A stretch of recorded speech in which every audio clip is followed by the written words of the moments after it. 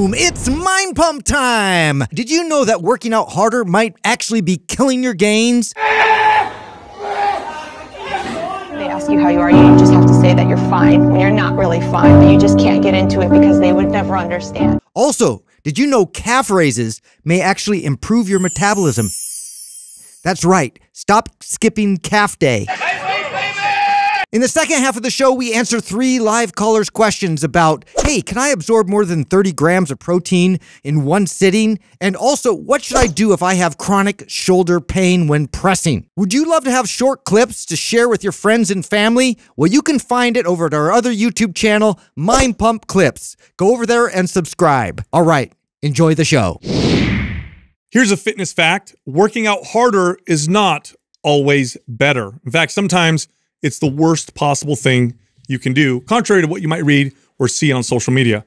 Working out harder, not always the answer. You know, I'm bringing this up because, have you guys seen that Brazilian trainer? That female trainer, I think her name was Carol Vaz, I think, right? And she like makes her clients cry and scream. And I think I've heard you talk about her, but I don't know if I've seen her. Doug, bring a video of her up. It's so if you're a trainer and you've trained people for more than a month, you actually work with people. Yeah, watching a video like this is like nails on a chalkboard because it. Is it like watching Biggest Loser? Yeah, I was gonna say this used to be Julian Michaels' title, right? The America's Toughest Trainer. It's worse than Biggest Loser because I think when you watch Biggest Loser, you think there's an entertainment aspect. This is like, yeah, this is serious. This is what you need to do when you train and you work out. It's terrible. The world's most hardcore. That's a terrible title. Oh no, these are her clients. Literally are crying. Look at this.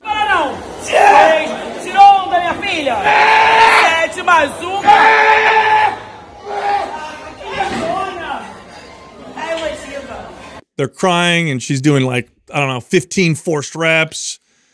With the exercises, and you know, to make matters worse, she looks like they're in labor. She represents these female fitness, I guess, celebrities or whatever that look pretty good. Wow. So I guess you would watch it and say, "Oh my God, the results, you know, speak for themselves." But yeah, she's literally crying through that entire set. It's terrible. Yeah, what people need to realize is intensity is it's a factor in workout programming, and like any factor, there's a right dose, and too much only is going to make you get slower results, less results, hurt yourself. You're not going to progress any better if you train beyond the appropriate level for your body of intensity. That's the important thing. You know why I think it's always hard to communicate this one, because I think there's like 2 ends of the spectrum of the clientele. It's like you have this clientele that is so adverse to exercise or doing any sort of movement, and so you know, teaching them to learn to push through and to challenge themselves and go harder than they're used to going has some merit.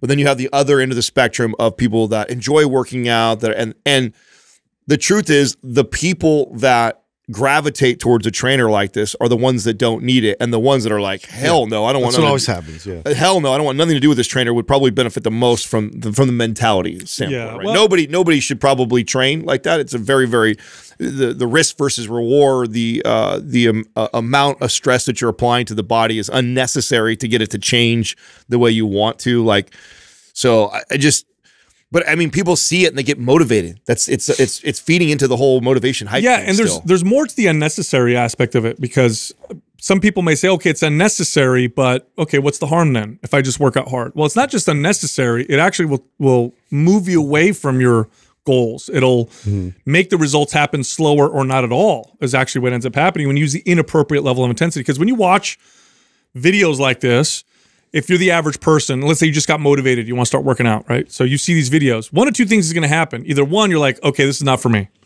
There's no way. I don't want to do that. I don't want to cry. Like, this is crazy. Like, this is not for me. Or you're in that state of motivation and you're like, this is what I need to do if I want to get in shape. So then you go to the gym and you beat the crap out of yourself and you get terrible results, or worse, you hurt yourself and you're like, oh, okay, well, I guess this isn't for me. Yeah, even if you get results, it's a very brief window when you're ramping the intensity up to that level.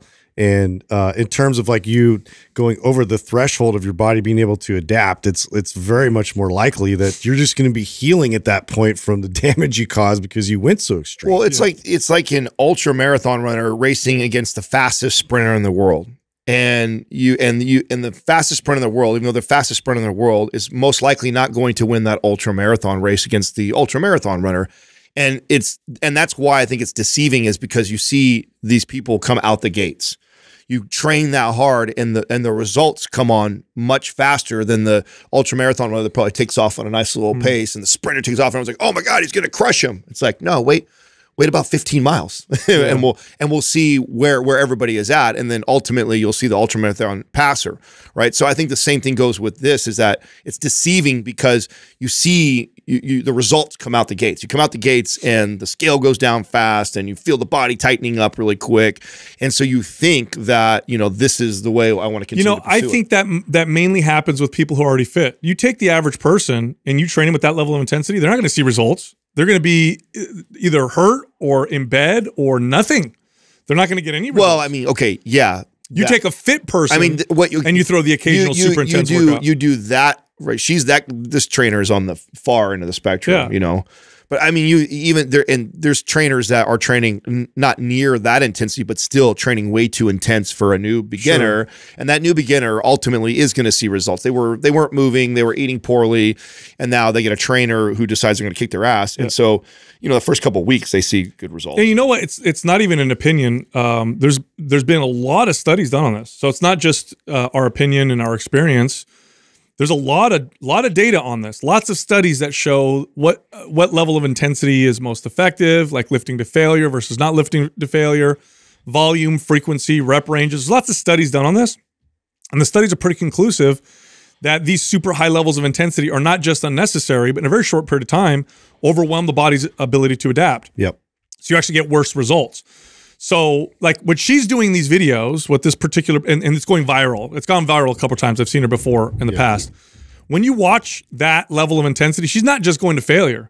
She's going to failure. She's doing partial reps, forced reps, negative. Like she's throwing everything but the kitchen sink at these people. And so you watch this and you're like, oh, is that what I need to do? Yeah. Do you think it's very damaging? Do you guys think it's getting worse or better in our space? You know what's funny? I'm so glad you asked that question because I think if you go on social media, it's a bit distorted in terms of what's happening. So I now work out at a regular commercial gym. I started going back. So now I'm in like the regular population. So it's not like a super hardcore gym. It's just a gym where people work out.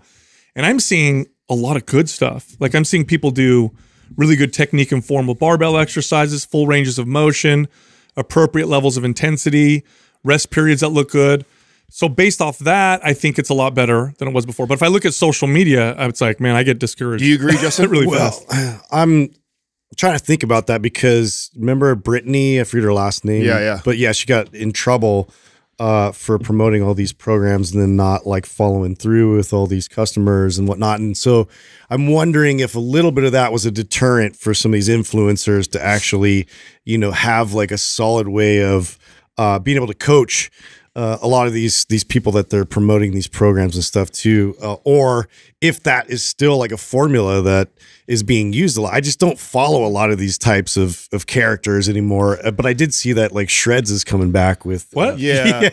I disagree with Sal. I think that it's getting worse. I think what you're experiencing is so maybe gym trainers have evolved, but I definitely think there's a case for that. There's more education. I mean, imagine.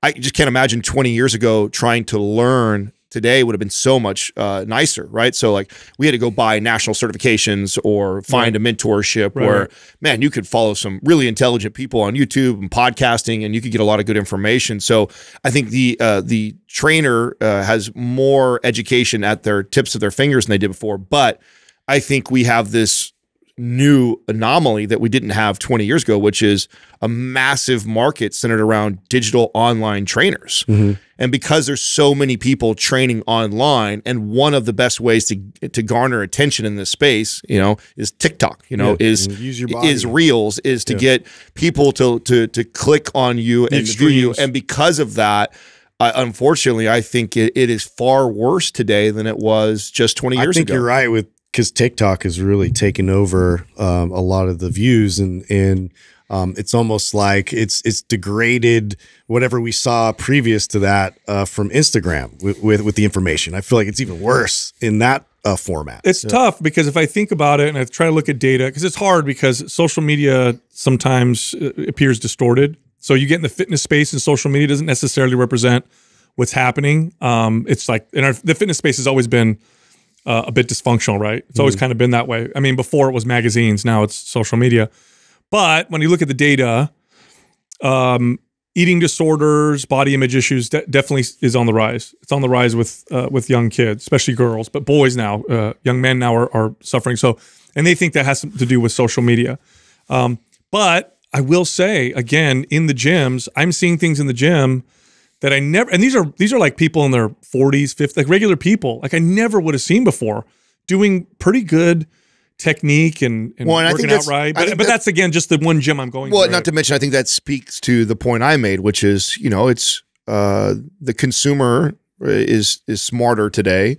We have access to, I mean, you can now get online and Google some really solid information around exercise training. And so I just think that there's way more information that's readily available for the either average client or person or even the trainer who's working in the gym.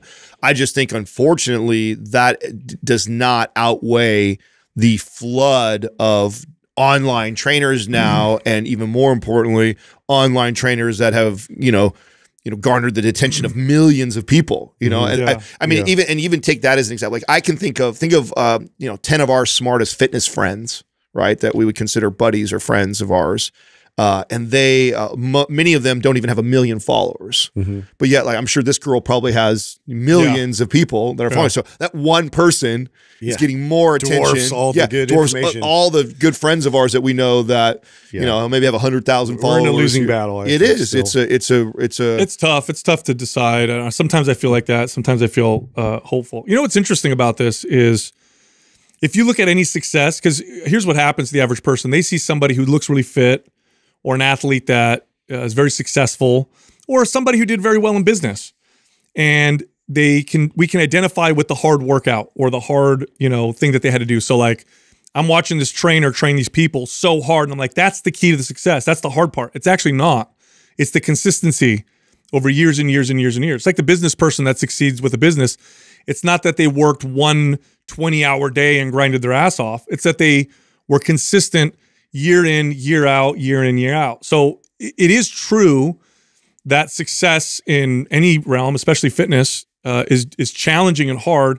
But the challenging and hard part is not the intensity of the workout. If you really look at the whole picture, the intensity of the workout is way down the scale. Really, the hard part is the consistency. For sure. Have you been doing this week in, week out, year after year after year? So when we watch videos like that, when people watch that, they think that's why they're successful. These women look amazing because this woman is training them, making them cry. No, that woman's worked out for 10 years consistently. That played a larger role in her success than this workout you see on Instagram that looks like it's killing her. I mean, one of the biggest things that ever helped me with overcoming that or figuring that out for myself was being okay with doing a workout that would be considered really subpar, and I think many people would think almost a waste of time. You're not burning hardly any, like one exercise. I now, that's kind of the game that I play with myself because I'm sure you guys are the same way. Yep. There's many times I'm not motivated. I don't want to get it. I don't feel like getting it done, or I don't have a lot of time. All the excuses are there, right? And I'm like, oh, I'm pretty fit. I could get away with missing this workout. And then I go, you know what? Like, fine. Don't do your full workout. Just go do 3 sets. Or if I make a deal with myself to do like the best bare minimum. And I'm like, okay, that's like nothing. That's a joke. And many times what ends up happening is it ends up turning into a great workout. Sometimes it doesn't. Sometimes it ends up being 3 or 5 sets. But those 3 to 5 sets and making that decision, such a better choice than to just ignore it completely. And just and what I noticed more than anything else is it's less about the 5 sets and the workout. It's more about the consistency and the behaviors that I'm building by being okay with, okay, I'm just gonna at least go do this. I think if people would switch that mindset, and I know I can't be alone, right? I have just as much information, I think, as the average You're consumer. not going to have the best workout ever every time. That's impossible. Right. Yeah, That's it's unrealistic. It's physiologically and physically impossible. You're going to have some workouts that are great, some workouts that are not so great, but it's the consistency is the hard part. So if you look at someone that's very successful in that, it's because they were consistent. It's not necessarily because they work out so hard that they almost throw up or they're sore for 5 days. Yeah, here's another sort of terrible analogy, but I look at it more as like appetizer. Like I do the same thing, but I'll do like, you know, 5 to 10 minutes of something. It's just, I have to establish that for the day. I'm so much more likely to get a good workout in following that. If I don't do that, then my body's just more likely to just, okay, I'm just going to sit down and ride it out. That's the other thing that I found with it is that, you know, even if the workout itself, because let's be honest, okay, 3 sets of bench press is not going to change your physique that much, but aside, not only does it help with just keeping the consistency, not only does it sometimes turn into a bigger workout, but then it also changes my mindset the rest of the day because I did something in the positive direction that way, right? So now when I had this choice where I was like, oh, I could have this for dinner or that for dinner,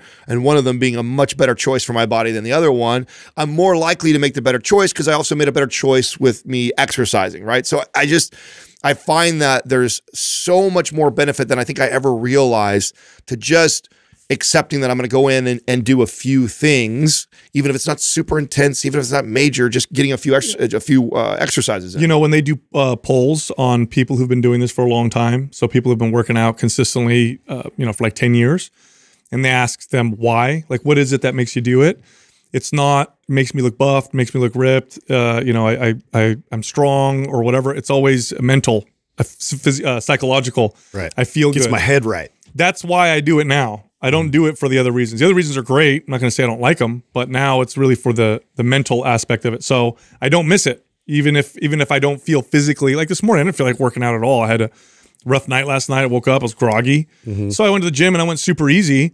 But why? Because it sets my mind straight. If I didn't do it and I came to work without doing it, it would have been much worse. Today's giveaway, Map Symmetry. This is becoming one of our most popular programs. You can get it for free. Here's how you win. Leave a comment below in the first 24 hours that we drop this episode on this channel. Turn on notifications and subscribe to this channel. Do all those things. If we like your comment and we say, hey, this is the best one, we'll notify you in the comment section. Okay, so we're going to comment underneath your comment and say, hey, you won. You get free access to Map Symmetry. Also, these are the final hours for the bundle sales this month. The Skinny Guy bundle, 50% off, ends in the next few hours. And the Fit Mom bundle also ends in the next few hours, and that's also 50% off. So those sales end in the next few hours. If you get this in time, click on the link at the bottom, click on the link at the top of the description below to get that 50% off discount. All right, here comes the rest of the show. Oh, yeah. You know, speaking of how much of an effect a little bit of movement can have on the body, there's this, I'm really trying hard to decipher this particular study because it's pretty mind-blowing on some of these results. So they did a study on the body's metabolism and how it's affected by exercising one of the smallest muscles in the body. Okay, so it's pretty wild. I'm going to read to you what happened here. And so I'm talking about the soleus, very small, flat muscle that makes up part of the calf. So when you look at the calf, you have the gastrocs, which are the big meaty part, and underneath that is called the soleus. You should have made us guess which muscle. I know. Yeah, there's so many smaller muscles, so that's why I said it real quick, so you'd be thinking even smaller. Yeah, it's okay. But anyway, when this muscle is activated, and I'll tell you how they activated it. When this particular muscle is activated, it had a profound effect on blood glucose in the body. So check this out. The whole body effects from doing a specific exercise on the soleus, this tiny little muscle, was a 52% improvement in the excursion of blood glucose and 60% less insulin requirement over 3 hours. And this was after testing them with a glucose drink. Huh. Just the soleus. Wow. Now, you know what they're doing for this exercise?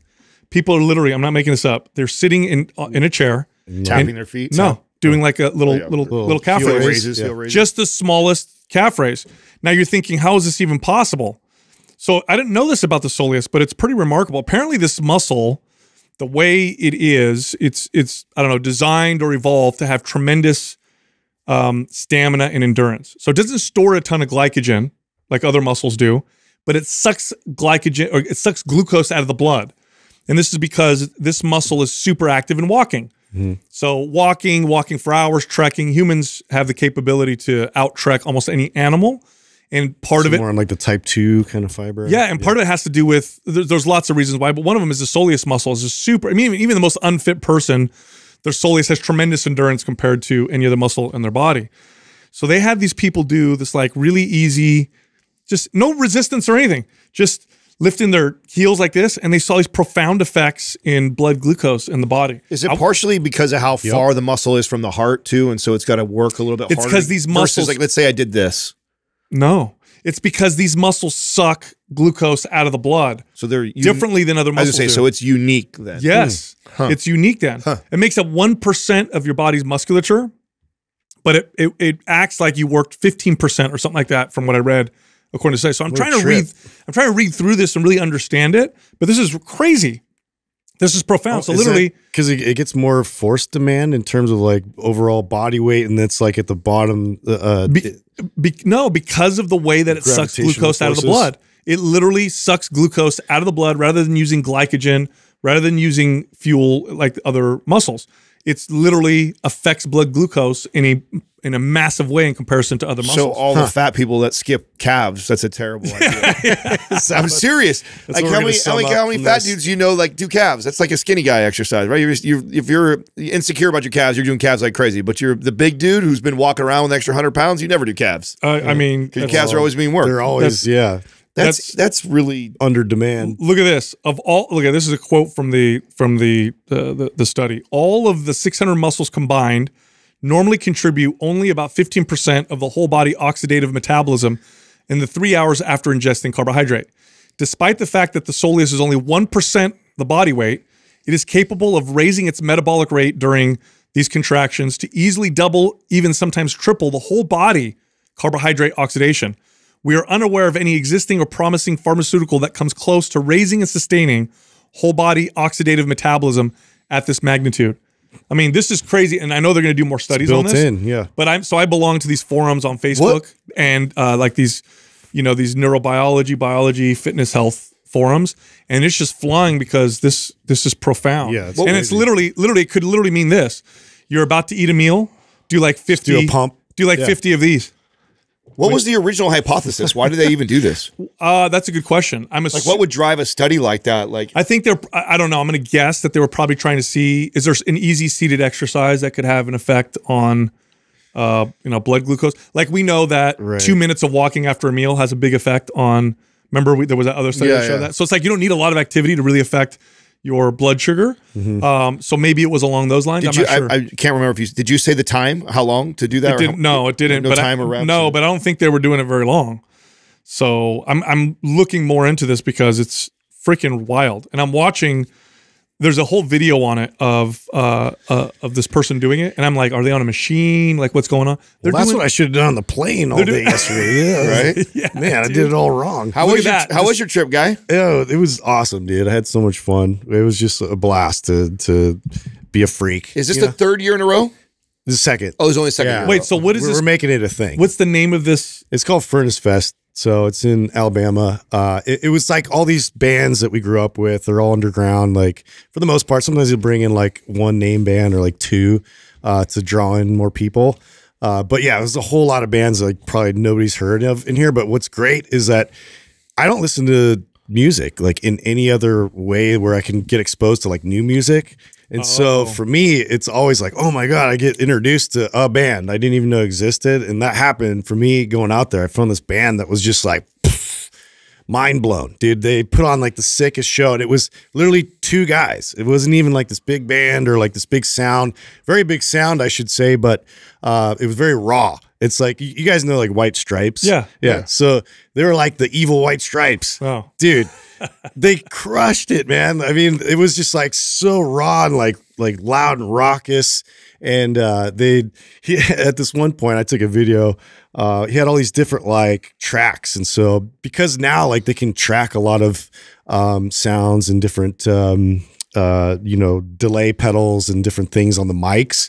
You can do a lot of interesting things. And so he was like messing around with all these things, and he had this one really weird like antenna looking device, and it made these like almost like one of those like Tesla things that like you put your hands around and it has like lightning. Oh, like a coil? Yeah. So he had one of those set up, and it's like it makes this really high pitched kind of noise when you get closer and then away. And so this guy's drumming, and then he's up there. It literally looks like a wizard. He has his hands over it. Like this is like.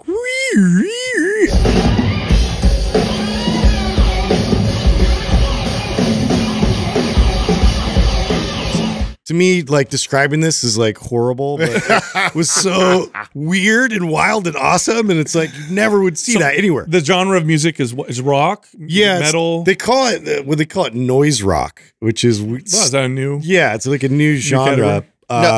But yeah, it was fascinating to see what they did. Does this fall into the case? So one of the last times we talked about your music, you told me that there's like their name's 86 or 68, by the way. There is wait, what? Their name's 68. Oh, the name of the group. Okay, 68. Is there meaning behind that? I have no idea. There has to be, right? 68. Isn't that it's not 69? So you owe me one. Remember that? You owe me one. Yeah, is that what it is? I have no idea. We'll have to ask them. Okay, someday.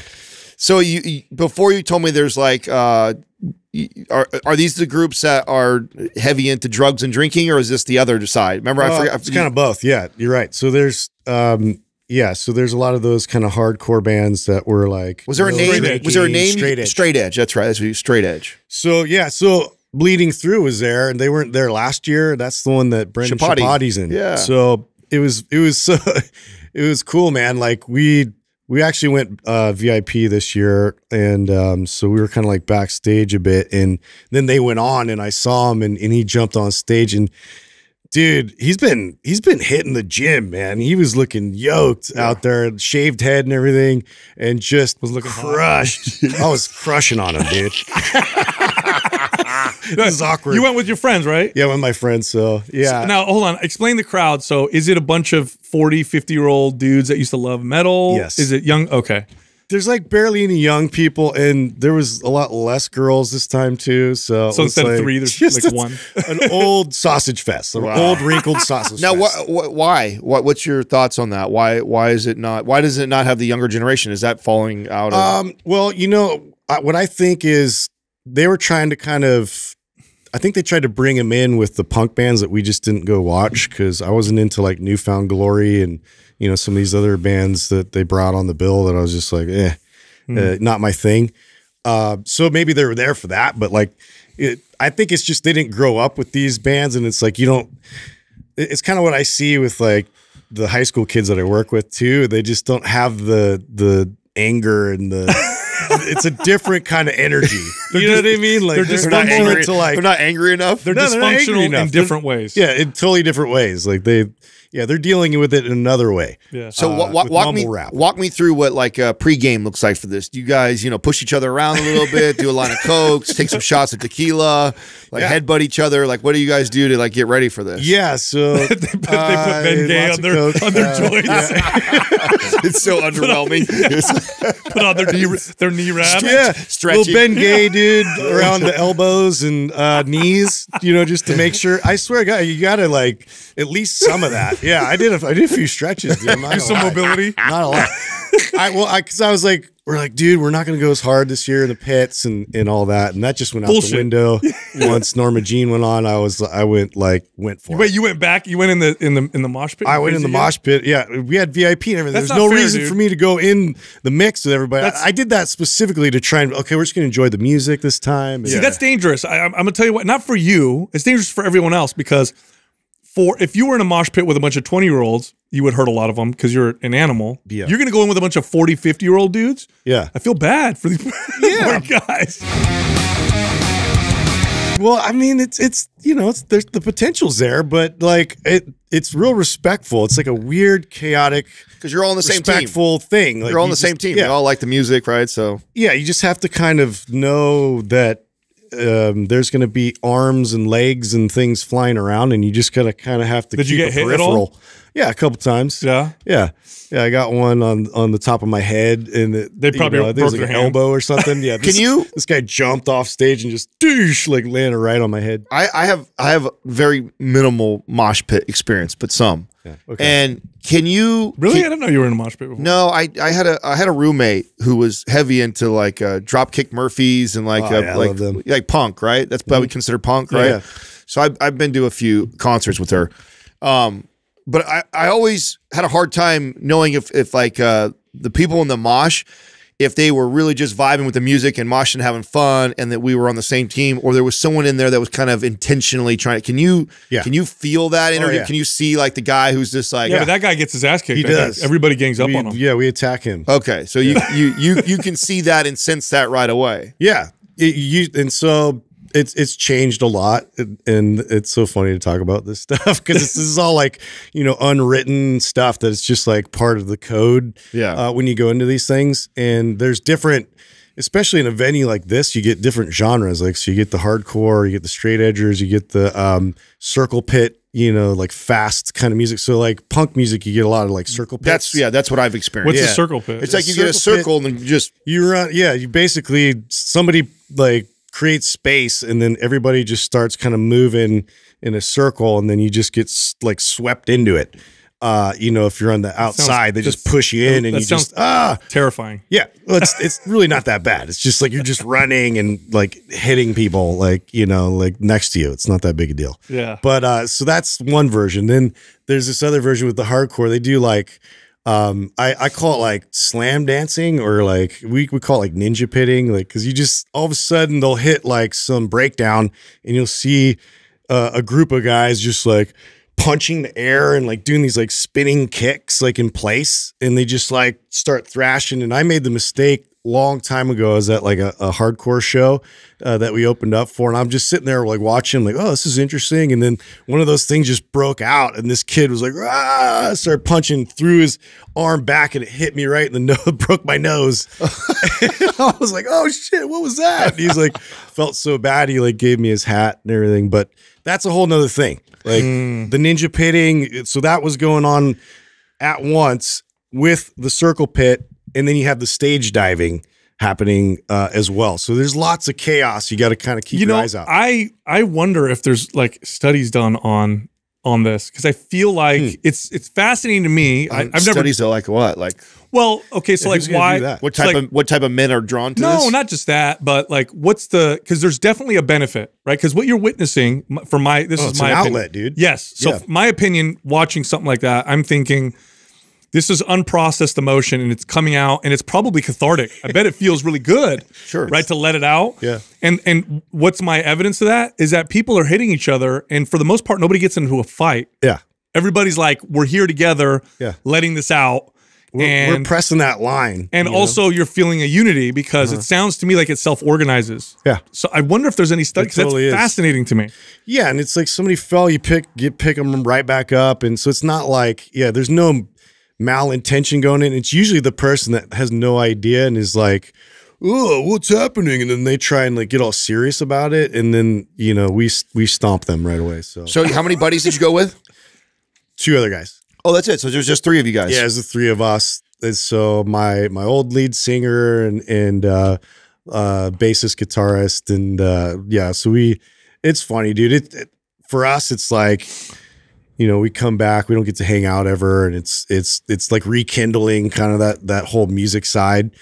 So dude, it's so dorky, but we get so inspired, we go back and we start playing, you know, and we jam together and stuff at this house that I got. So one of my friends is doing kind of a side project that's so sick. He like, and I probably shouldn't talk about it yet, but like he's doing like a themed kind of metal theme to like a very famous show, and then with like the characters going to dress up as them and everything. And so anyway, I can't wait to, I'll show you guys once it's out. As like the baller of the group of you 3, do you get like less respect because of that? And do you like kind of downplay your success and shit like that? And because I feel like that's like, comes from grunge and like hardcore. Yeah, but they're way better blue musicians collar, than like, me, bro. Huh? I said they're way better musicians. So it's like they have that. Bro, these are all mature men with families. I'm sure there's a lot of successful people, you know. You just got to reach back and get you think a lot of like you know, lawyers and suited up guys that I bet get out of work and then they throw their gauges in, and then they freaking go out and smash each other. Well, you're probably getting, maybe. I would bet it like 80 to 90% is probably blue collar would be my guess, and I would think that kind of like grunge or like vibe is more respected than somebody who like works for the man and it makes all kinds of money and shit. Wouldn't you, or no? I mean, correct me if I'm wrong. I'm just guessing right now. Yeah, it's kind of an eclectic bunch. And would it be weird for someone like you to go super VIP and posh? You guys stay at the Four Seasons, and then you go to the freaking Rage concert. Like, is that that's getting massages afterwards? That's not what it's about. That's not what it's about at all. Yeah. So it's a totally probably more on the blue collar vibe for sure. Because it's a rough, it's a rough outlet. Like you're saying, like we're there to like it's like some kind of catharsis. I was joking earlier because when you're doing it when you're a teenager, you're like mad because mom and dad don't understand you. School sucks. I don't get that girl broke up with me. Yeah. But then when you're like in your 40s and 50s, are they like, my wife complains, my kids, I can't create a relationship with my son. Fuck, I have to go to work every day, exactly. That kind of we're raging about like world politics and COVID. I love it. No, so anyway, the biggest like thing for me though that was tough was the food situation because I guess there's just a disconnect there in terms of like, I don't know if you guys have different friend groups that like certain types of food, like restaurants and then prefer things over the other. They preferred a lot of like fast food restaurants. Yeah. And like, I just haven't been in that mentality for a really long time. Yeah. The most fast food I'll do is like In-N-Out. That's about as far as I'll go. Yeah. But I won't do like McDonald's, Burger King, Taco Bell. Like Five Guys is probably as far as I've gone, in a long time. And so there was nothing open after the show. And like, dude, we burned all kinds of calories out there and we're just starving. And it's like, dude, this is open and it's Taco Bell. I'm like, Taco Bell? I was like, oh, hell no. I already was like, dude, this is going to be like the worst idea we've ever had. Like, I don't know what you guys are talking about. Oh, you're going to be fine, dude. It's just tacos, just tacos. And so we went back and I haven't had Taco Bell probably in over a decade. Like, I'm not going to lie. How fast did you get diarrhea? Like, how I thought it was going to be okay because it's not like a greasy, like crazy burger or anything from McDonald's. Like, I thought it might be okay, but dude, it was probably within an hour. I was just like, my stomach just was like this. And then I was on, it was just like coming out. It was coming out. Oh my God, everywhere. Yeah. I don't know. Like, and I was like pissed off about them. Like, why can't I just handle something simple like that? It just was like an immediate response. Oh, it was brutal. I remember I used to be able to eat that, dude. Yeah. As a kid. All the time, too. I can't even, like, it wasn't a thing. There's no way. One item from there would just shred me up. And it was good too. So I was so hungry. I was like smashing them down. So anyway, did you bring anything of ours? Did you bring any of our partners and stuff like that? I did actually this time around because last year, like we kind of ran into some similar problems. And so I brought a bunch of like the green juice packets with me this time. Oh, there you go. Yeah. So I was like passing them to them too the next morning because we were all just like stomachs in knots. And, I needed something to kind of bring me back to nutrient levels. Yeah, I'll do if I do something. I haven't done Taco Bell, but if I know I'm gonna go ham like that, I'll bring the Organifi green juice, and then if it gets real bad, I'll do activated charcoal. Yeah, just to absorb whatever the hell that's going on inside. That's right. But the green juice makes a big difference. So it's weird though, right? It's weird how you used to be able to eat that kind of stuff. I don't get it. What was the favorite part of the trip? I want to say, I mean, just catching up with them. Like we reminiscing and whatnot. These guys go back to high school? Is that how far back you guys go? College. Oh, college. College. So we really thought we were going to like tour and do all these things like as a band and stuff. And it was just fun to go back through all the stories of like all the dumb things that, all the dumb ideas we had and like how misguided our efforts were, trying to become like a band, a big thing. But yeah, we were just, shooting the shit and I had this place that had like a pool and stuff. So we're just hanging out there. But, I mean, I don't know. The whole trip for me was just great. It was 68 though. Dude, I can't get them. It was Alabama. Mm-hmm. That's what part again of Alabama? Birmingham. Oh, Birmingham. Oh, yeah. Okay, cool. Yeah. Cool. So you went to Sanctuary, yeah? Just for one night. Oh, yeah? Yeah, I was like the last, time we're gonna go anywhere before the baby, I guess. So I said, let's book something, let's do something before the the shit hits the And kidless too, yeah? Yeah, mom watched the little one. So just Jessica and I. How was that? It was fun. We just hung out. She's now late in the pregnancy, so I think we're like 5 weeks away. That's crazy. It's here already, dude. I know, man. I know. Literally. So we didn't do a ton, but we went had some, we went to Carmel, had a good lunch, just hung out, just the two of us, and just had that last, it's like, we're not going to do this for a long time, so let's do this one more time before everything. Do you guys remember first realizing that you can't eat garbage like you could before? Do you remember the first time that happened to you? Because I have a distinct memory of it for myself. Yeah, I think it was actually a Taco Bell story for me. Was it? Yeah, it was my late 20s. It was late. That's right around there, right? Late 20s, early 30s. Well, because honestly, my early 20s, I was a trainer and still eating fast food. Same. Yeah, I used to, terrible, but I used to like. You used to base it off how you look. That's I used to promote to my clients like, oh, if you get in shape and we build this muscle, you could eat this way too. That was fucking. There's no negative effects. Yeah, terrible, right? Admittedly, it was terrible.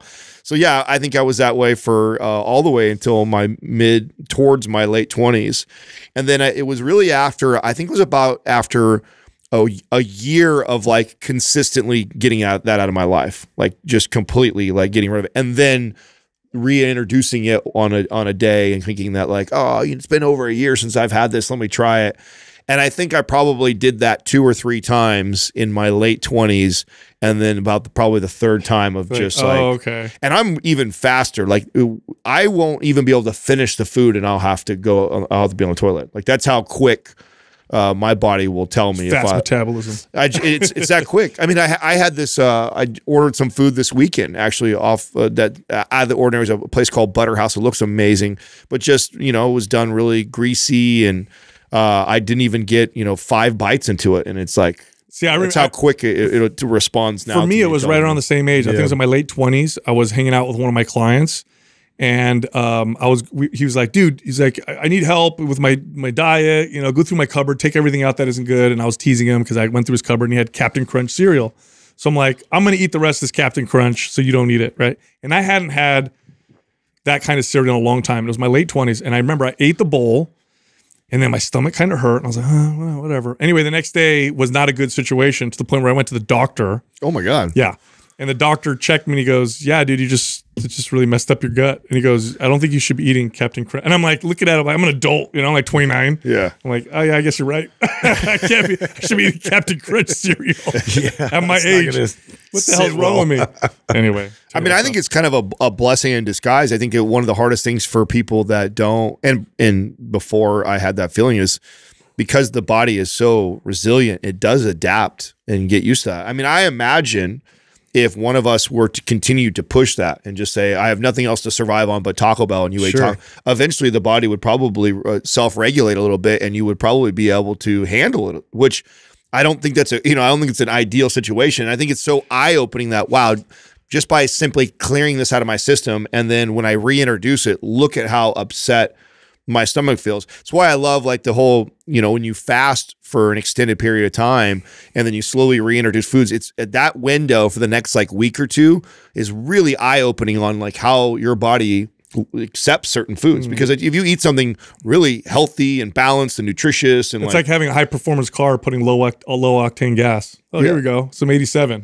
Oh shit, this Ferrari sounds like crap. What the hell's going on? Right. And you're just hyper aware at that point. Yeah, right. I think so. Speaking of food, Jessica was asking me about Butcher Box's salmon. So my son Aurelius, we kind of dealing with these gut issues with him, and part of what we're doing is we're putting him on a low histamine diet. This was, recommended to us by our functional medicine, friend, and Becky Campbell, Dr. Becky Campbell.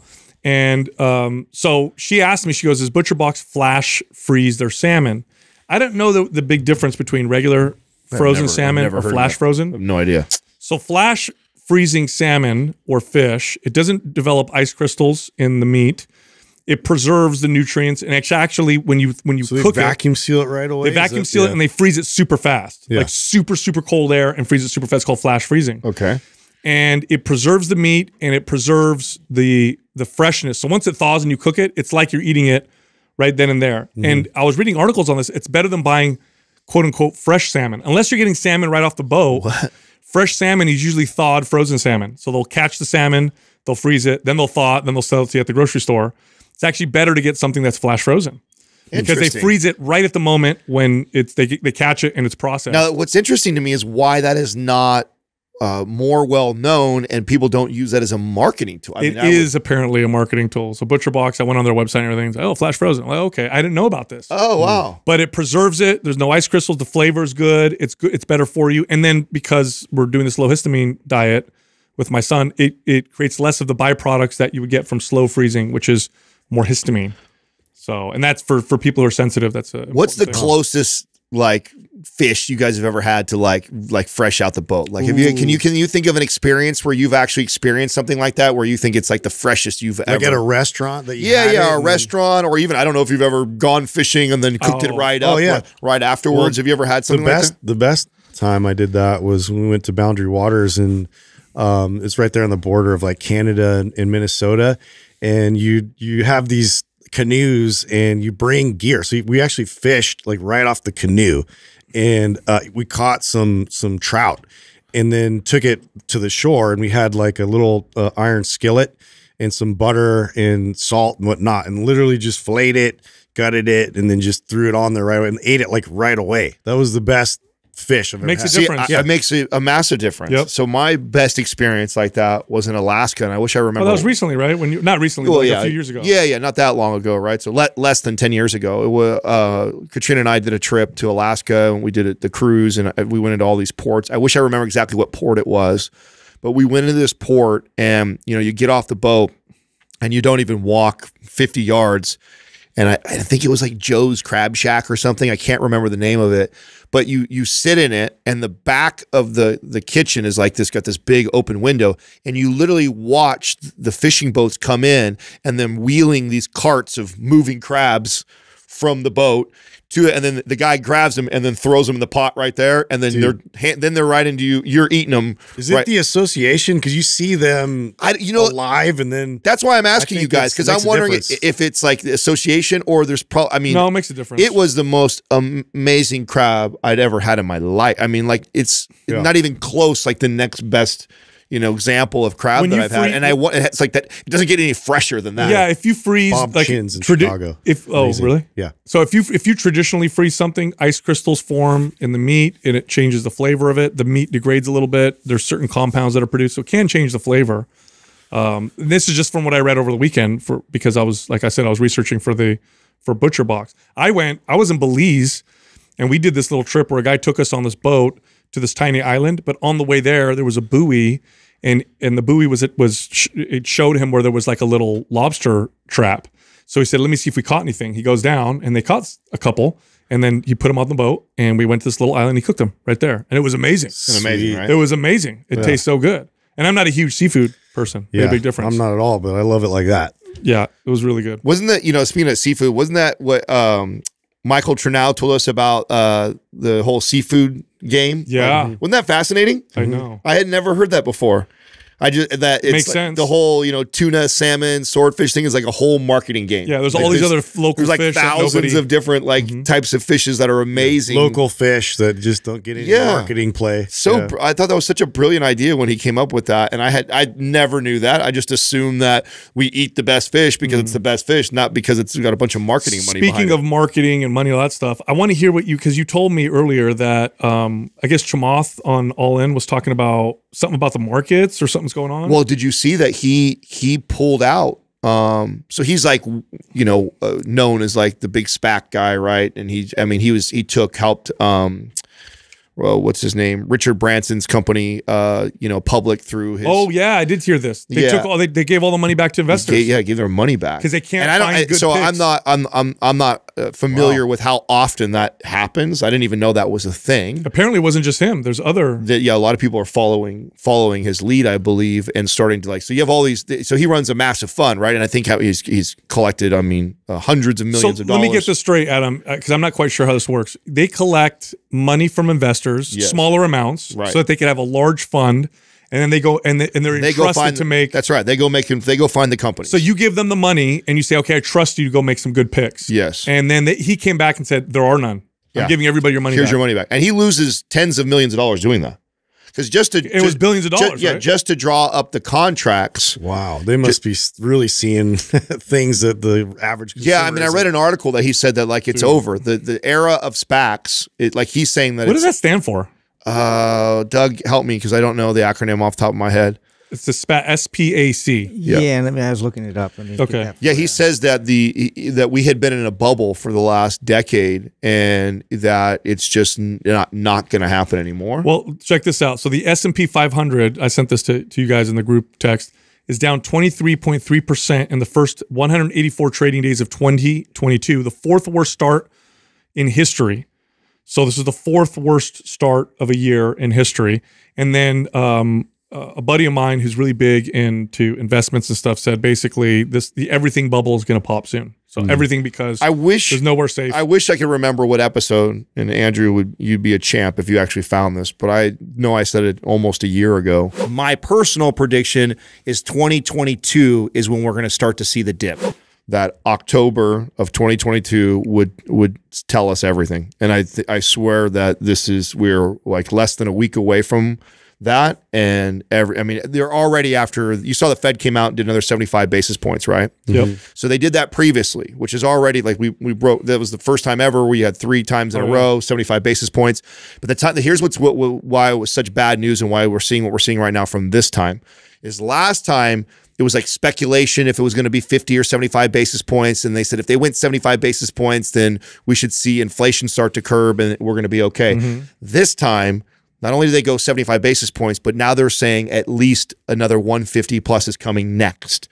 And because it's inflation is not slowing down. And so this is also why, to your point about the market, this is why that is correcting so hard right now. And next is to see the real estate to follow. It's going to get, there's some people that are speculating it's going to be worse than 08 now. Yep. And I would have said no way. And it doesn't, and you would think that, okay, this can't be possible because there's not these subprime loans that are floating around and stuff like that. But we got inflated so fast, so hard that, well, the rate is so different now for like buying a house, for example. Yeah. That your monthly payment, I don't remember. I sent it to you guys, but it was something. It's almost double. So it went from somebody who wanted, I actually saw Patrick Bet-David posted also. He said that luxury housing's already dropped 28%.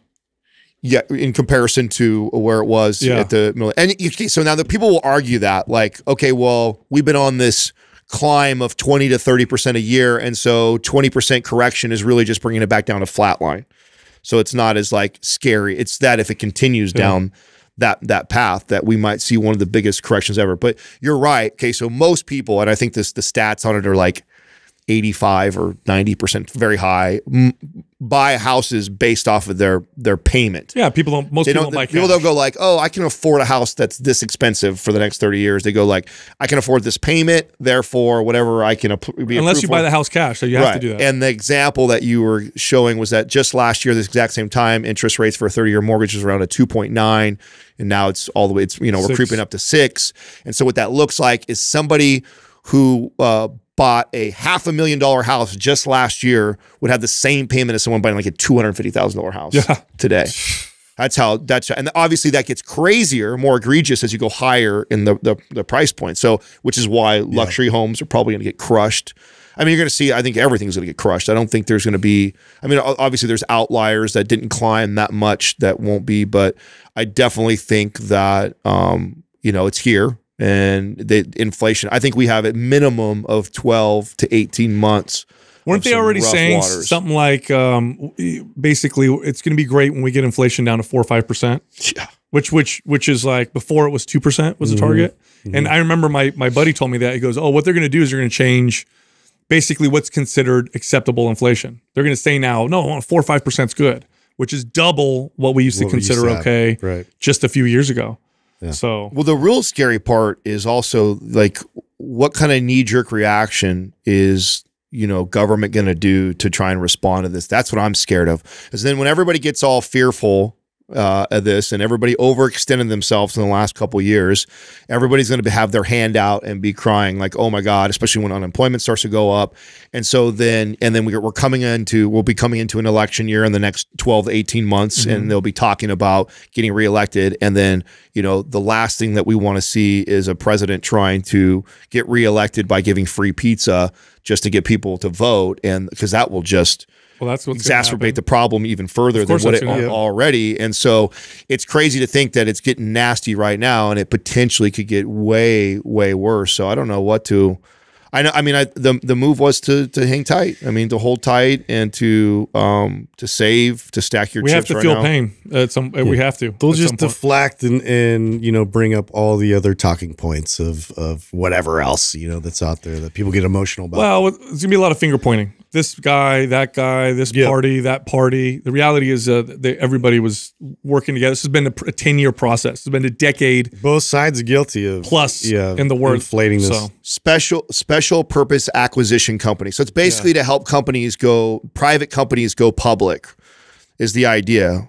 That's what the whole Richard Branson, so he took Richard Branson's, what's his space company? I forget what it says it's a company Virgin without Energy. commercial Virgin, operations and is formed strictly to raise capital through an initial public offering or the purpose of acquiring or merging with it. Yeah, and they literally gave back That's all the SPAC. money. That's just so SPAC. the audience Yeah. remembers That's what we're that's talking SPAC. about. Yeah, he That's right. he gave back billions of dollars and literally took it on the chin himself, losing tens of millions of dollars. Because just to set all those deals up Yep. and to get That's not a canary in a coal mine, you know. I don't know what it is. Oh yeah, and you know, I was watching their episode this morning, and they were referring back to clips that he said like over a year ago, and you know, one of the biggest things that he says was the indicator for him that he said a year ago, and obviously it's coming true now, is that when you see people like the Elon Musk, the Bill Gates, you know, these big billionaires, you know, Super smart investors. selling off some of their most prized, you know, assets and stocks that they love so much, you know, and they tout all the time, and they're selling massive positions on things that they believe are going to be around for a long time. It kind of tells you they're taking some cash off the table because they see the writing on the wall. And you know, to not do it yourself or not think that way yourself, or think that this ride's going to continue that way is a bit arrogant, right? To think that you're smarter than all of these guys, that it's not going to get dark pretty soon here. Check this out. There's a lot of companies out there that sell vitamins and minerals and supplements, but the problem is your body doesn't really absorb them really well. Well, there's a company called Live On Labs that uses pharmaceutical-grade technology, liposomal delivery technology, that makes sure your body absorbs these nutrients. So you don't just have expensive urine. You take a product and it gets to the target tissues. And right now you can get lipoglutathione for free when you bundle it with B vitamin complex and vitamin C if you go through our link. So go to Live On Labs, LIVON labs.com/MP to get hooked up. All right, here comes the rest of the show. Our first caller is Andrew from California. Andrew, what's happening, man? How can we help you? How's it going, guys? So I have been lifting for probably 4 or 5 years now. Started through football. I actually went to the high school that Justin now coaches at. Really? And I did not find you guys through that. I found you guys separately and then connected the dots afterwards, which was bizarre. But Right on, fellow Cougar. Is there a picture of Justin in the weight room there? I'm not sure. There is, buddy. Or his Immortalized. or his phone number in the bathroom stalls for a good time. Well, you know, people enjoy me. Yeah. Sorry, Andrew. Go Yeah, ahead. go ahead. Continue. No, you're good. So after my junior year, halfway through was when COVID started. And so lifting kind of took a pause for a little bit and then came back through a friend of mine. He had a home gym that we all went to. And that's really when I dove into it. And I found you guys about a year after that. But I was going to school and I met at the gym I was going there, I met a bunch of powerlifters and they really indoctrinated me. And so I signed up for my first powerlifting competition, and then leading into it, I hired a coach, and he's a super knowledgeable guy, knows how to phase the training to kind of stimulate hypertrophy for a while and then switch into a strength block and then peak for a meet. Super knowledgeable, and I've learned a bunch from him as far as form and technique.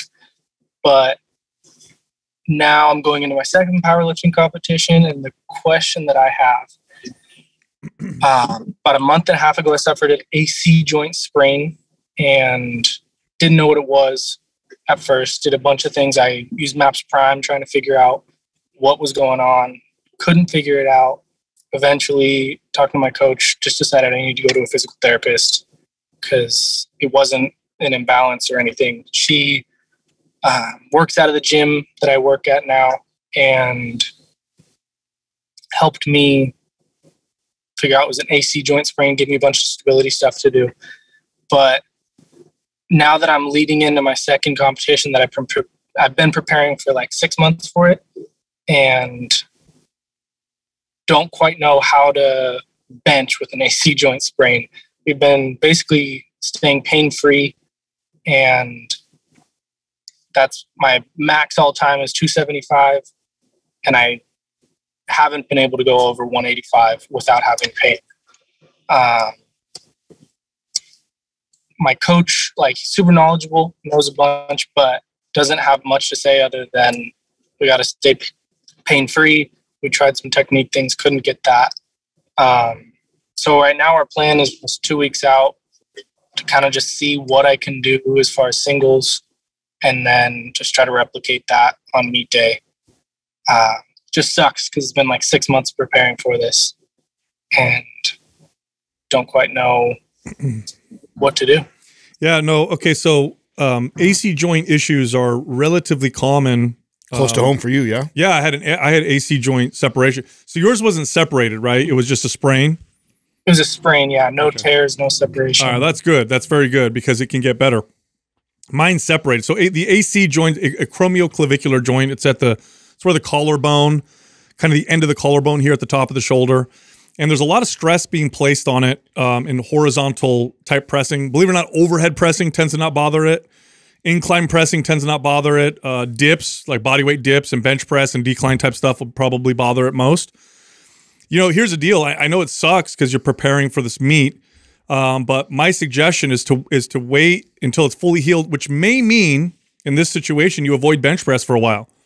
So we're not talking about, it's, unstable, and that's why it's sprained, meaning there's an injury there. You got to wait. Is it, Sal, what are some of the most common reasons why someone sprains that? The inability maybe to pack the joint and stay stable there? Is that normally why someone sprains the AC joint? There's such an emphasis in powerlifting with the bench press that you start to develop imbalances with your pressing and the arch of the bench and the way you're positioning yourself. That AC joint is just placed in with all that volume, it's just placed under a lot of stress. Now, I didn't do mine benching. I did mine because I placed my arm back in jiu-jitsu and hit the ground real hard.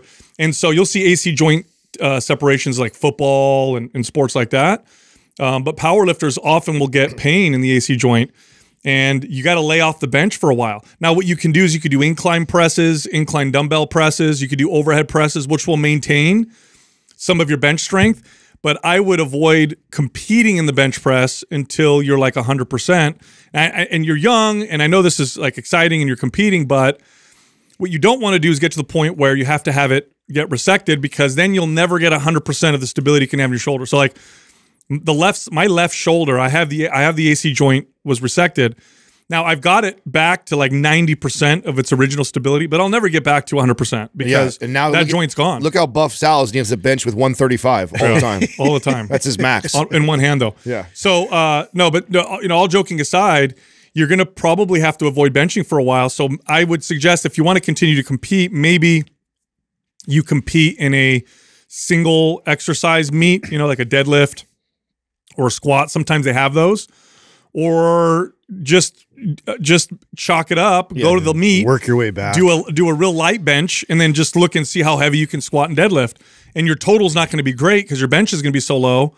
But so what? You're still learning the skill. You're still competing. You're still part of powerlifting. But you got to wait for it to heal, man. Because if you keep benching through this process, you may prevent it from really getting 100%. And I know what it feels like I said, to be on the other end of that. You don't want to get to the point where, and that's what I did. I ignored it. I ignored it, and I kept working over it and working around it and pushing, and then it became a full separation.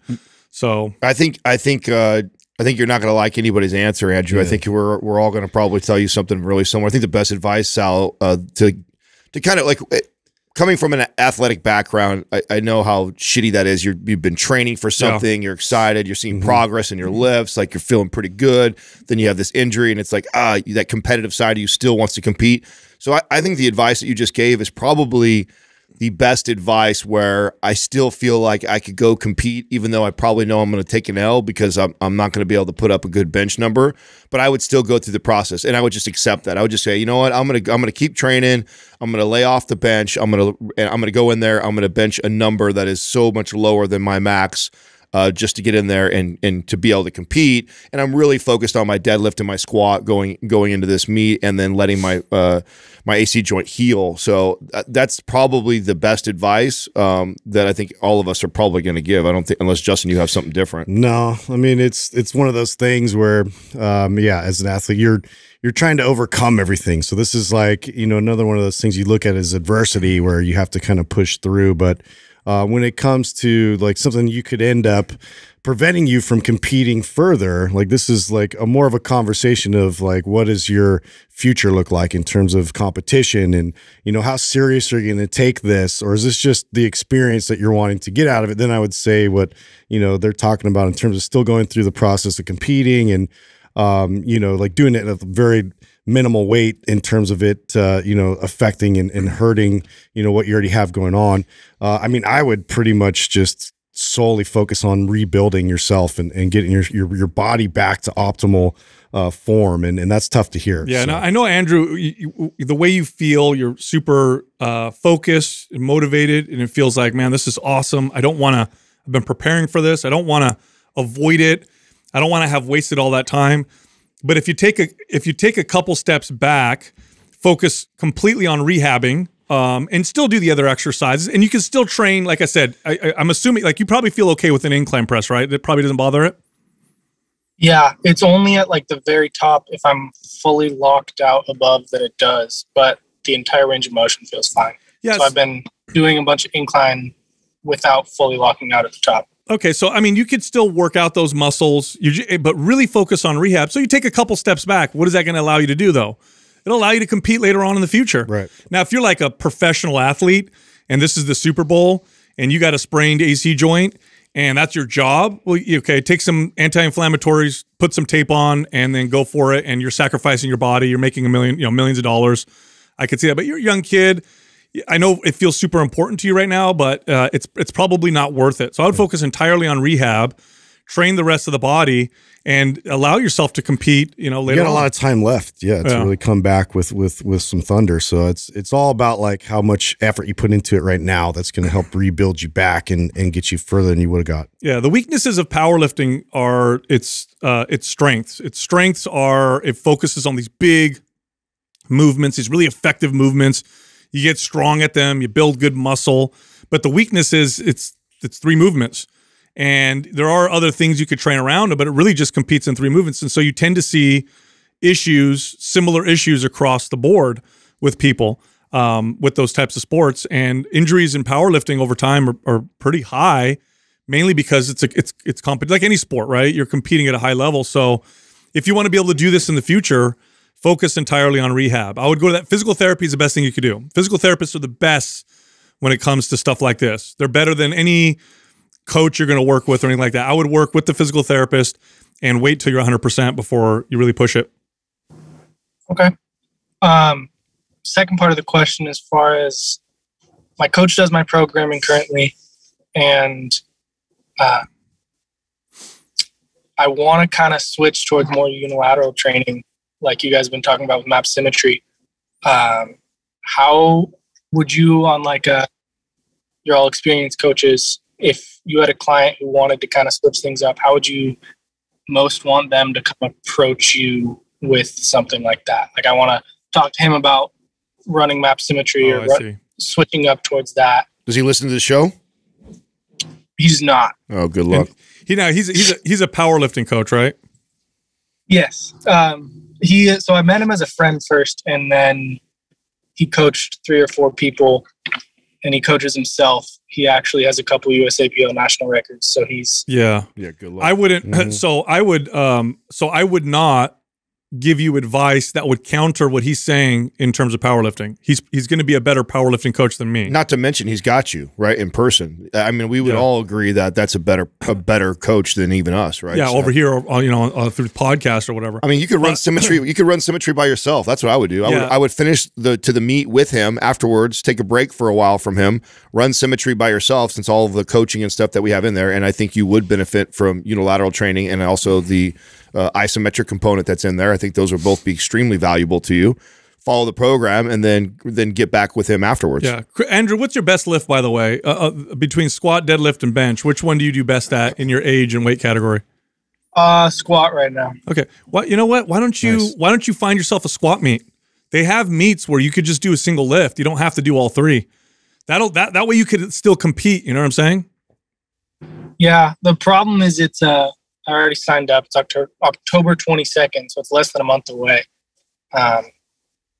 Okay. Well, you don't have to do it, or you could do what I said and just bench real light and then do heavy squat. I think that's the best advice. I mean, I think you still go there. I mean, you're going to be able to see who does the best squat, who does the best deadlift there, and you know, who gives a shit about the little trophy they give us and all that bullshit. You know what I'm saying? It's like that you're competing against yourself. You're trying to improve. You're going to see how you line up. You know you're not going to be able to add your bench in there really because of how light you're going to have to go. Yep. So what? How old are you, Andrew? I'm 19. Oh my God. Yeah, you get you got like so much time. You got like you're going to be strong. You're going to be so much stronger in 10 years. It's not even funny. Like take your time and be careful. Don't. This is however strong you are now is not even close to where you're going to be. Listen to your body, man. That's, in 10 years. Yeah, you're good. The biggest thing. You're good, man. We'll send you map symmetry, by the way, if you don't have that. Okay. Thank you. You got it, man. All right, man. Thanks for calling in. Yeah, thank you guys. You got it. All right, dude. Yeah, I mean, you guys know what that feels like. It's like it's everything. It's a total buzzkill. To deliver that news, but that's what he needs to hear. And it's hard to turn off that focus, right? When you have that mindset where you're like, I'm going to do this thing. Yeah. And you're in that mindset. The mindset basically says nothing will get in my way, and that's a good competitive mindset. If you want to succeed in anything, that's a good mindset. However, you have to know when to turn it off. It's really hard to turn it off. Because now you're like, well, I'm going to injure myself, which means I can't compete again, but I'm not going to let anything stop me. So you're in this like, what do I do? This struggle. Like, I'm going to finish this thing out because I'm so committed, but then it's going to hurt me. And then I won't be able to do it again. This is where I look at there's an added element of responsibility on the coaches to really like maintain that kind of integrity of like not being like, yeah, just push through. Like, because the athlete is always going to, well, a good athlete's always going to have that mentality. That this is just adversity. I could just push my way through it. I'm still going to compete. I'm still going to do my best, you know, and that's what you want out of your athlete. But as a coach, you know, is this really setting them up for success, or is this like deterring them from then being able to pursue things in the future? Well, it sounds like his coach had already told him to back off. They were doing incline stuff. So it sounds like the coach knows what they're doing. What it sounds like to me was he's already got his answer from mom and he's coming to dad now and wants to see if dad has a different. Bro, he's 19 years old. I know. Same answer. Yeah. So I would have been, I mean, he's way better than I would have been at 19. I wouldn't even have called anybody. I would have been like, I'm doing it anyway. You know? I mean, you know, case in point, I had to have surgery. So yeah. I mean, what are some stuff? I mean, the thing that comes to mind for me is like priming before he works out, like the wall circles, doing like overhead carries, maybe impacting the shoulder joint. Working on that depression of the scapula, working on all the stabilizer muscles, external rotation, and just overall stability. But, you know, because it's such a bench press is so limited by itself, and you're always, especially when you create this arch, you create this kind of force where it wants to push the shoulder up and out, and that's what causes the problem. Well, yeah, and so and isn't the answer to this is building a very bulletproof shoulder, right? I mean, just by getting back and with lots of stability and strength, because I mean he's not weak, right? He obviously he probably benches good weight and but he's lifting in the same plane all the time, and so getting into the more kind of performance-based exercises that we have in MAPS Performance, getting into the things like the stuff in Prime and like getting good at that and overhead carry, so he can kind of bulletproof that shoulder. I mean, he's 19 years old. That's where my head goes right away. It's like you need to spend your time doing all that, especially since you're nowhere close to your peak. You're going to get way stronger as time goes on. Our next caller is Arnold from Tennessee. Arnold, what's happening? How can we help you? Hey guys, how are you doing? I just want to say real quick that after numerous years of watching countless YouTube videos on fitness, wellness, and etc., I ran across the Mind Pump channel a couple months ago, and you guys instantly became my favorite. Yeah, winning. I went from a guy that didn't ever listen to podcasts to listening to you guys on a daily basis. So I'm hooked. Real quick, Arnold, it's not because we're really good. It's because everyone else sucks really bad. Yeah. Just want to make that clear. We're the top of the shit pile. Yeah. All right. Sorry. Go ahead. Tallest midget. Let's go. Wow. Jesus Christ. All right. Thanks, Arnold. Continue. Yeah. Absolutely. So going into the question is, for numerous years, I've been doing the 6 to 8 meals a day, trying to get my protein intake in. And then after doing that for quite a while, I developed, I gained a little, some pounds that I kind of wanted to get rid of. So I went into, tried intermittent fasting about 7 weeks ago. It began 7 weeks ago. I lost 30 pounds rapidly. It's been absolutely amazing. My mood's been elevated. It's the best sleep that I've gotten since I was a teenager. My relationship with food is the best it's ever been in my entire life. So now that my body's kind of adapted to intermittent fasting and I'm not losing any more weight, I want to stay. I want to stick to doing the 16-8 IF. But I'm concerned how, when I'm only eating 3 meals a day, how can I meet my daily protein requirement? I'm 144 pounds and I try to get the 1 gram per pound.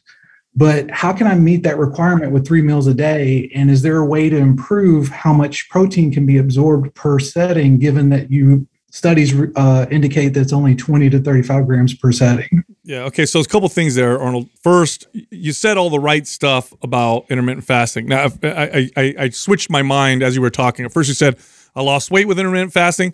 I don't like fasting for weight loss because it could actually promote a bad relationship with food. It can promote bad behaviors. However, you did say things that then made me change my mind. You feel better. You have more energy. You're sleeping better. You have a better relationship with food. In which case I say, okay, then in this case, it sounds like it's all right. Now, you said you weighed 144 pounds. I'm assuming you meant 244 pounds. You don't look like 144 pounds. Oh, sorry. Yes. I used to weigh 274 and now I weigh 244. Okay. Now, I did want to comment on your question about absorbing protein. That's actually false. You can eat far more protein and absorb all of it. It's really up to how well you digest it and how you feel.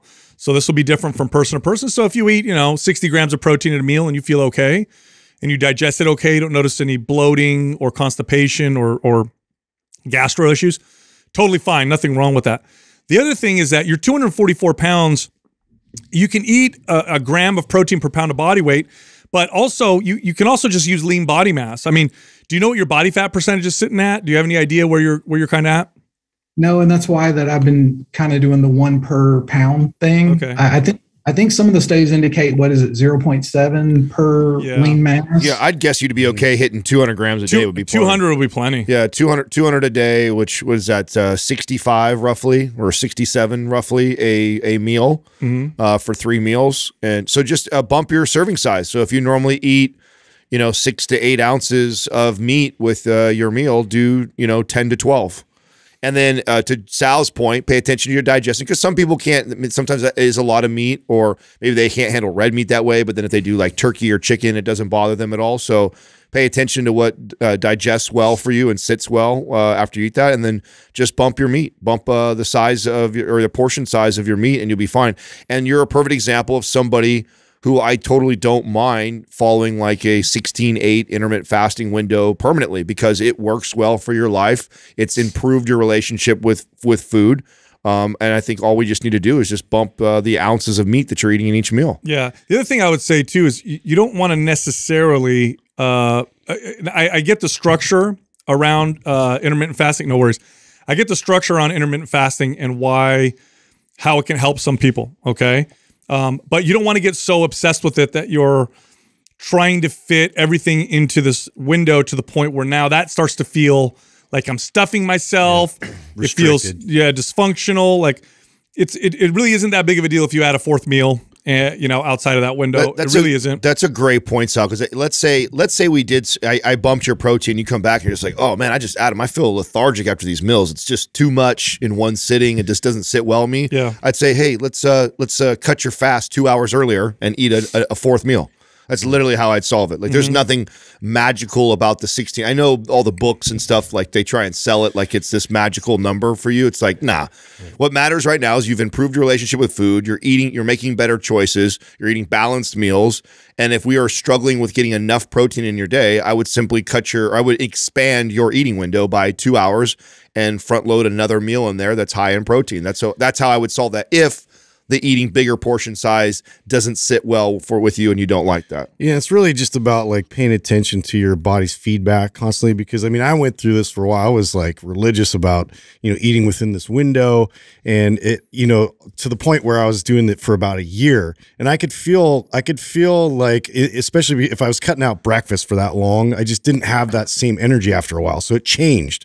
My body reacted to it differently after a while. So just, keep in mind that, it may not always, keep working for you like it's working currently. So just, to make sure you pay attention to that. Yeah. And the benefits of fasting that you'll read about, the cell autophagy, the reduced inflammation, neurogenesis.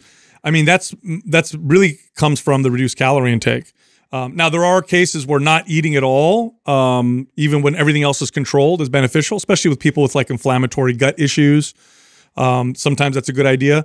But aside from the food relationship and dare I say spiritual aspects of fasting, which can have tremendous benefits for the right people, aside from that, the physiological benefits, when all the calories and macros are controlled, and so long as you're not eating too close to dinner, to sleep and all that stuff, it really doesn't make that big of a difference. In fact, some people, what they'll do is they'll start with intermittent fasting, works for a while, then they run into what Justin runs into, where their cortisol gets a little out of whack. They need to eat something in the morning. Yeah, it's too catabolic. They start doing that, and then they figure, oh, you know what? Once a month, when I do a 48-hour fast, that seems to work best for me. I get the benefits of the fasting, but it happens once a month with 48 hours or something along those lines. So have that flexibility within your mindset, and take it from there. But as far as the protein is concerned, I mean, you could try the bigger meals. 60 to 65 grams of protein in a meal is probably going to be very satiating. Personally, that might make me feel a little stuffed. If you start to feel like you're force feeding yourself to make it work, I would just add an extra meal. I would add an extra meal and cut the fast by a few hours. Excellent. Excellent. I read prior to running across the Mind Pump channel on YouTube and on Spotify, I ran across someone recommending taking digestive enzymes to assist with protein absorption. Is that a myth, or is it actually something? No, that can help. That can definitely help, especially as you age. So as we age, we start producing less of these digestive enzymes. It's a very safe, easy supplement to take, very inexpensive. We work with a company called... You take it almost every time, don't you? I take them with larger meals. We work with a company called Masszymes. I like them. I think they're more dedicated to creating enzymes for athletic populations. So it won't hurt. And what you'll do when you take them, you'll notice if they help or not. So you'll use them and you'll know within a week, like this is I like this or not, or I notice no difference, in which case don't take them anymore. But especially for people who consume larger meals, and especially as we age, you start to see some benefits from consuming digestive enzymes, especially if you have things like your gallbladder removed or any type of gut inflammatory issues. Okay. All right. Well, that's awesome, man. I really appreciate this opportunity, gentlemen, and thank you for what you're doing for the health and fitness community. Yeah, thank you, Arnold. Yeah, thank you, Arnold. Thanks, appreciate it, man. Thank you. What if he was Captain America? Stupid. You know what I mean? Stupid. Retired. Yeah. It's like I was the guy that hung up my shield. It's so funny. Like as soon as he said intermittent fasting, I lost weight. I was like, oh, I'm gonna tell him this is the wrong thing to do. And then he was saying all those stuff. Like, oh, okay. No, he said the right things. Yeah. He said all. I would totally let him continue. Same. And Justin, great advice too, because and doesn't mean it doesn't work forever. Well, and what you both kind of touched on that I think is such an important point to go back to is that more than, and this, by the way, this applies to vegans, carnivore diet, keto diet. Like exactly. The part that this person, the success that he's having is less about the intermittent fasting, and it's more about the calorie reduction, the consistency with the balanced meals, over and losing 30 pounds. That's why he feels so good. Yeah. He could have done it through keto. He could have done it through vegan, and most likely. Now, what's okay too is to say that, hey, this is what works. Maybe he's tried those other diets and those didn't work for him, but this eating window thing worked really well with him, and he said the right things. It's improved my relationship with food. I've never ate so well. My sleep is not good. Like, oh, dude, let's stick to this. But also, let's not be so married to the protocol that now we're force feeding you in 3 meals and you're like, oh my God, Adam, to hit 200 grams, it hurts my gut. Okay, well then let's expand your eating window by 2 hours and add another meal in there. Yeah. You know, so it's just, that's the problem with all the diets is people, they have good success like he has had. And then we become married to that, like as it was the end all be all for you. And it's like, no, that's not really why you felt really good. That's even true for workouts. Yeah, it's that's like, right. You're not the same person that you were 5 years ago, or even maybe last week, right? So things change, your life changes, your body changes. And what happens is we do something and it works really well and it tends to stick in our mind. Like, man, I got in the best shape of my life when I did X, Y, and Z. Well, that doesn't mean it's going to get you in the best shape of your life now 10 years later. You know, things change, and it tends to get us to ignore the signals of our body. Well, this is why people become so staunch about it too, because they had success. Like, heaven forbid you try and tell them otherwise, because like, I barely know the guy, right? And if I all of a sudden make that assessment, like, oh, it's not the diet, you're like, fuck you. I tried this. I tried this. I tried this. This is the only thing that worked, and it worked amazing. Like, I'm not going to listen to some guy tell me this isn't it for me. Right. Yeah, you got to check yourself before you wreck yourself. Our next caller is Ben from North Carolina. Ben, what's happening, man? How can we help you? Hey, guys. So first of all, I just want to thank you for having me on. I've been on the show before, and the fact, it wasn't even that long ago, so the fact that you're having me on again speaks a lot about y'all's willingness to provide continued support to all of us knuckleheads out there. So we all really appreciate that a lot. Thank you. All right. Yeah, absolutely. So I am kind of at a loss with my training and could use some direction. A little background. I'm 34. I'm 5'11", 165 pounds. I've been training for about 4 years, really consistently for the last 2. For a long time, I was doing kind of like Jay Ferrugia's programming, which is very much like lower hypertrophy training, 6 to 8 reps, not a lot of barbell lifts because it's about being joint friendly and protecting the shoulders and stuff. And then over the past year or two, switched to some of the MAP style stuff. I have anabolic, I have performance, and I have prime. I've run into some issues that have kind of impeded my ability to progress lately, which are, for one, my shoulder. I have problems pressing. So right here on the front part of my shoulder, I have problems pressing right there unless I do like lots and lots and lots of ramp up sets. Or focus really, really hard on trying to train around it. But that pain just always kicks in. And I've had to really scale back any kind of forward pressing stuff. And then I also have on this shoulder back here, which I think is either like mid-trap or rhomboid right along the border of the scapula. It's just this chronic like ache and stiffness that kicks in a lot, not when I'm working out, but just throughout the day. And I saw Luna PT for that, and we weren't really able to address it. She basically told me to just stop lifting for a while. She said, just use 5-pound dumbbells, you know? And so I did for a little while and pain went away. And then lo and behold, when I started training again, the pain came back. And then on my left shoulder, I have pain on this top part right here in the lowering portion of overhead pressing. So even if I use like light resistance bands, it feels good on the way up. And then on the way down, I start to feel pain. So that's my shoulders. I've never really been able to do overhead barbell pressing because my shoulders don't like it. Same with straight barbell bench pressing. And then my low back gives me pain sometimes when I deadlift. Straight bar deadlifting has always been an issue. I have to be like really, really, really methodical and attentive to technique. And even then, sometimes I still always kind of seem to tweak it, which bleeds into my squatting as well. I know you guys have said that thoracic lack of mobility can cause compensation down there. So I know that I have some stiffness in the thoracic spine that I've been working on as well. So, you know, just with those problems, plus I have some sleep and adrenal type of issues, which means I have to scale back the intensity with which I train so I can recover. I just kind of have all these different things I'm trying to juggle, and I'm just not sure, feeling a little directionless about how to move forward. What do you do? What do you do for work, Ben? So I'm a bartender for right now, but I'm actually training to be a health coach and exercise professional. So my head is filled with knowledge, which doesn't make this any easier, you know. But Yeah, bartending for work right now. So the red flag, or should I say that one of the more important things that you said was sleep and adrenal issues. So when I work with someone and I hear pain in one area, then pain in another area, then pain somewhere else, and it's like, oh my gosh, there's all these areas that tend to bother this individual, then what tends to scream at me is that there's too much stress on the body overall. Just overall too much stress. You have to scale it way down and focus really on getting your body back to normal, back to healthy. So what does that look like? I'm not sure. Depending on the program you're following, I would cut the volume way down. Map symmetry, bro. Yeah. Map symmetry. Now map symmetry would be great.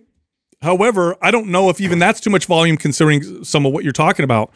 I would cut the volume way down. I'm going to send you map symmetry because I think that'll be the best program for you.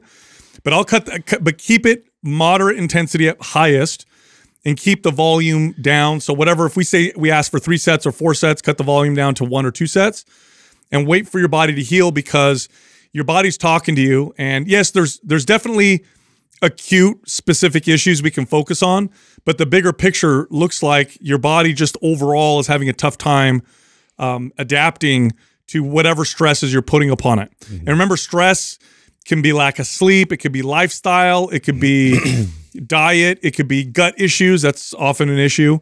So try to figure out what are these stressors, get your body back to homeostasis, and then you can ramp up the volume. So I don't think you should stop exercising, but I do think you should really, really cut the volume down, really cut the intensity down, and focus on getting your body back to where it's starting to feel good. And also to, as far as the shoulder issues and instability, and so you said you had Prime or Prime Pro? I have Prime, yeah. Prime, okay. So, and you're doing the wall test specifically in some like shoulder circles and things to identify. I think that, really taking an approach there with map symmetry, with adding in other like addressing a lot of those instabilities. So say like a bottoms up kettlebell press where now, I have to like the entire intention of that exercise is to address lateral stability in the shoulder. Same thing being like, any of the rotation elements of instability. So taking a kettlebell or a dumbbell and doing a halo with that.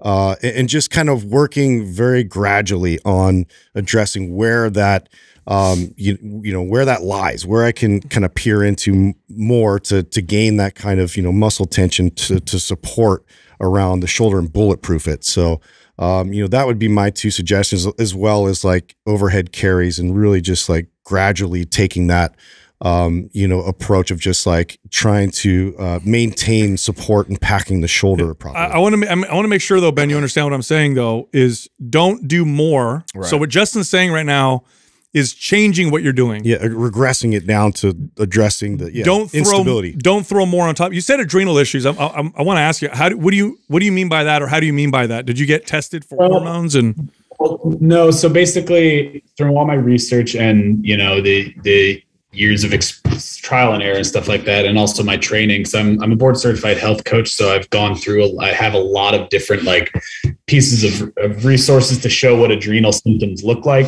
Like waking up tired, even if you've already slept at night, just fatigue throughout the day, like lightheadedness when you stand up too fast. Those are all symptoms of like low blood pressure from adrenal issues, and needing caffeine to get going in the day. Even though I don't drink that much. I totally hear what you're saying about doing less, and I'm very big about doing less. And I have been doing less for like the last couple months to try and like find what that sweet spot is of like what volume is enough that I can recover adequately, but also don't like quit entirely. And it's been this like delicate dance I'm doing. Yeah. Mm-hmm. Have you it's for fatigue type of stuff. Ben, have you gotten tested for specifically for your hormones and any nutrient deficiencies? And have you had any gut health tests done?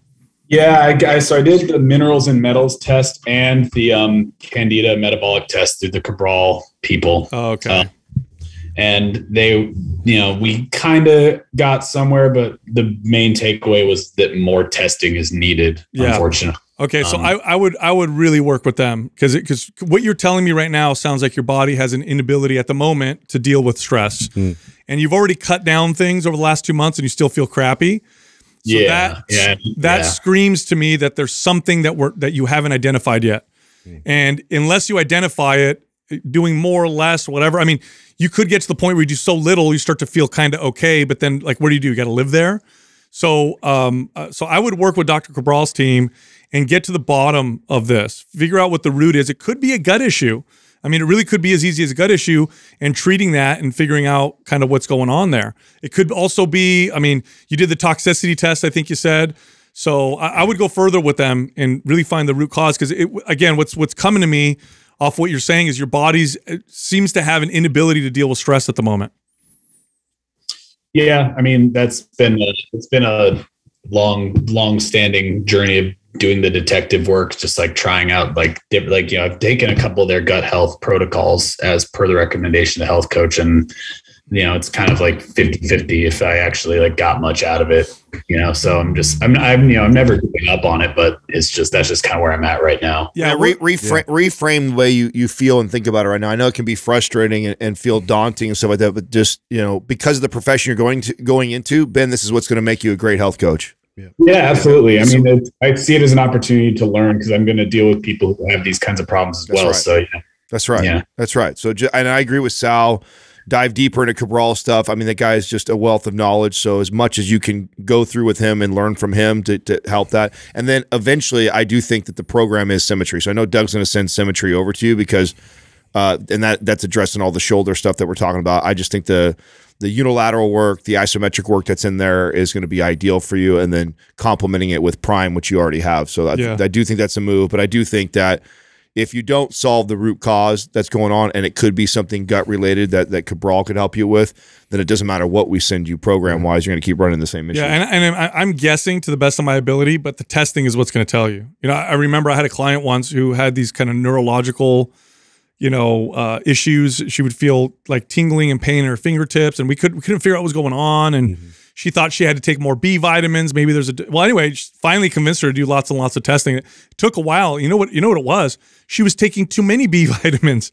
It was the opposite of what she thought. So had she not done all that testing, she would have never figured it out, and it would have been one of these lifelong kind of issues, So I'd say go through all the testing they recommend and get to the bottom. And once you figure that out, then your body's ability to adapt to stress will get back to normal. You can start training again. Yeah. Okay, cool. And so regarding Symmetry, just, don't, scale back the volume and intensity of it, but still be active. Just that's the style of movement you would recommend. Basically. Yes. But I would put the functional medicine though at the core of everything that you're doing. So if they say we want you to stop everything right now, I would listen to them. Yep, sure. I'm happy to do that. Okay. All right, Ben. Thanks for calling in, man. All right. Yeah, thanks for your help, guys. No problem. Yeah, that's a tough one, but you could tell you could see through his energy and stuff as he's talking. That's why I told him to reframe. Yeah, he's frustrated. That's why I was trying to tell him to reframe. Well, I could just also see that his body seems fatigued, and he's talking about shoulder pain, the back pain, then this. I'm like, oh, your body's not adapting well. There's something. It's just screaming at you. Yep. It's just screaming at you from all angles, and it's less about all those areas, and it's more about what's going on inside for sure. Yeah, just sort of pressures the hinges at that point. These are the guys that end up, these guys and girls that make incredible coaches. That's true. Because they went through so much trying to solve all these 100%. issues and problems, and then when they do, I mean, they have an ability to communicate at an even deeper level than I can communicate this information to him, because he's gone through this journey. And there's a lot of people that do this, that just, they think it's the shoulder, they think it's this, and there's this underlining issue that they're not addressing. Dude, when I had my worst gut issues, I had to devote a year to solving that issue, and that meant I didn't train the way I used to like to train. That meant I couldn't eat the way I like to eat. But after that year, it was like, I got back to normal. Now, I could have ignored it and pushed and cut the volume down and tried to do all this other stuff, and it would have never fixed itself. So you got to get to the root cause. And if you're noticing chronic compiling issues, then it may not be the shoulder, it may not be the hip, it may not be the knee, it may be something deeper that's preventing your body from being able to adapt. Well, I remember how hard it was in that environment of like being a bartender, like to get adequate sleep and just what kind of stress it brings. So it's like, maybe a product of the environment on top of other things. So yeah, it just has to get down to what's really causing it all. Yeah. Look, if you like Mind Pump, head over to mindpumpfree.com and check out our guides. We have free guides on there that can help you with almost any health or fitness goal. You can also find all of us on social media. So Justin is on Instagram at MindPumpJustin. Adam is also on Instagram at MindPumpAdam. And you can only find me on Twitter at MindPumpSal. This one's really important, and that is to phase your training. If somebody trains for a full year doing a bench press, and they're always aiming for 5 reps, if you compared that person to a person who did bench press where they did 3 or 4 weeks of 5 reps, but then they did 3 or 4 weeks of 12 reps, and then 3 or 4 weeks of, let's say, 15 to 20 reps, and then they'll throw in some supersets. At the end of that year, you're going to see more consistent progress from the person who's moving in and out. And less injury. That's another thing. You'll see less injury as well.